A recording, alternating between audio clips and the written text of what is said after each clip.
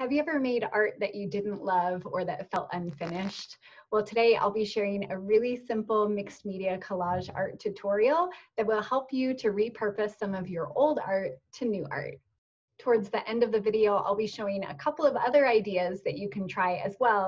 Welcome to day 22 in our 30-day art challenge. If you are just now finding us, my name is Cynthia with Mindful Creative Muse.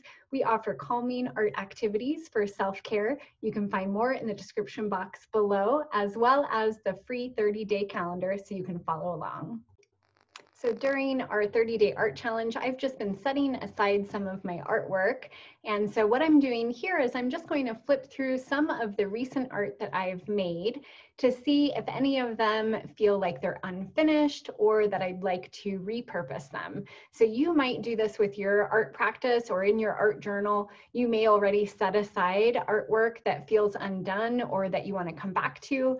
Many people will work on multiple pages in their journal or multiple pieces. So this is one that's undone for me. I want to write something in those spaces, but I'm not sure quite yet what. And this one also feels undone. So this is one of my mindful watercolor doodles. And you may have seen another video here on my channel about it. Here's a couple of others that I did. You can see they're more detailed. I did spend more time on them. So today I'm going to repurpose this old mindful watercolor doodle with some collage. So I love this combining different media.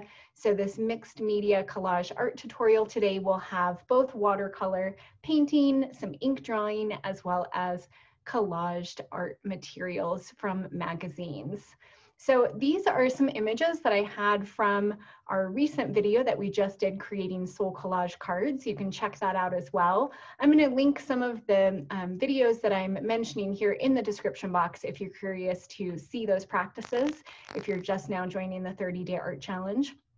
So what I'm doing here is I'm just using these initial scraps. Again, you might have a whole scrap pile, especially if you make Soul Collage cards or if you do a lot with collage art techniques. You might have a huge pile you can pick from. So I thankfully only had about 5 images, so that helps with overwhelm to keep it very simple.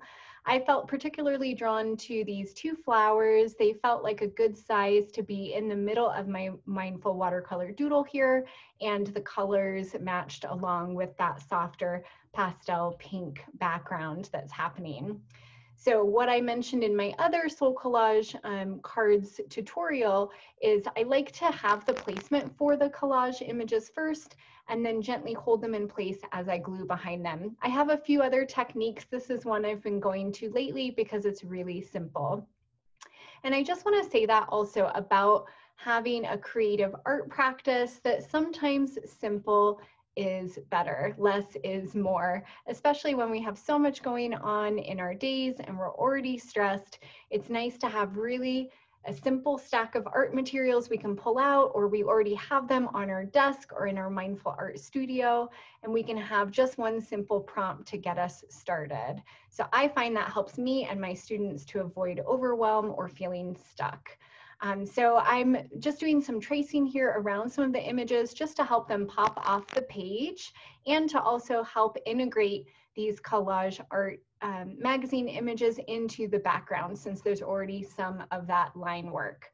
So of course, any of the things that I'm doing here in my art activities may or may not work for you. You might be using entirely different art materials and definitely may have a completely different style, and that's absolutely okay. What I love, as you may have heard me say already about mindful art activities, is that it really is ultimately about the process, not the final product.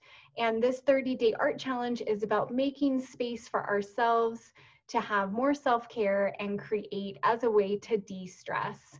And so even though we may want to love everything we're making, that might not always happen. And so that's why today's prompt of old versus new is a great way to step into what do we do when we make something that we don't love or that feels unfinished, and how can we be with that, and perhaps how can we spark our creativity by stepping back into it later and making something new.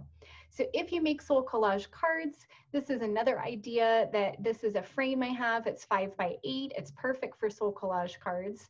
And so I'm just finding a frame here that might feel good. I kind of like this orientation.